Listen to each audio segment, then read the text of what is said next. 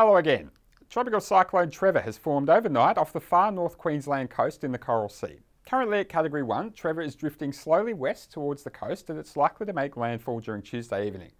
A cyclone warning has been issued for coastal areas of eastern Cape York from Orford Ness down to Cape Flattery, and a cyclone watch extends further afield from the tip of Cape York down to Cape Tribulation and further inland across the peninsula. Gales may develop over northern coastal waters from today, with those stronger winds expected to affect the coast during Tuesday. We expect Cyclone Trevor to reach Category 2 intensity as it approaches the coast, and wind gusts may exceed 125 km per hour near the centre as it crosses the coast, which at this stage looks set to be just south of Lockhart River. We'll see abnormally high tides and rain will increase as well. Heavier falls will come with those onshore winds on the southern flank of the cyclone, north of about Cairns from Tuesday.